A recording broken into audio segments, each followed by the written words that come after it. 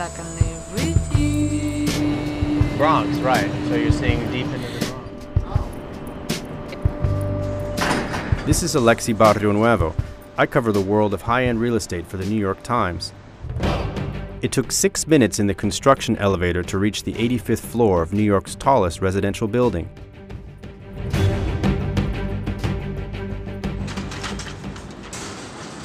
Standing in the living room of this full-floor apartment, 850 feet from the ground, Central Park lays out like a giant green carpet.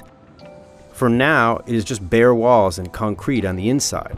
But by early 2014, the owners of apartment 85 will stand in their master bathroom with his and her showers and stare out giant windows at the Statue of Liberty, the World Trade Center, and the Empire State Building. Already, several of the world's billionaires have signed up to live here, including some from the United States, as well as China, Russia, and the United Kingdom. Rising to just over 1,000 feet at the top, 157 was built with them in mind. A French architect, Christian de Portenpark, designed the shimmering outside. A Danish designer, Thomas Johansen, is doing the apartment finishes. Even as the global economy struggles to recover, there seems to be no shortage of millionaires and billionaires willing to pay upwards of $95 million for a chance to live here.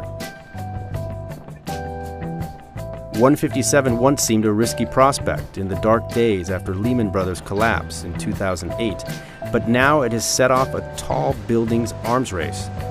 157 will hold on to the title of tallest residential building in the city for about 3 years, when another building, 432 Park Avenue, is expected to soar almost 400 feet higher. But will it have views like this?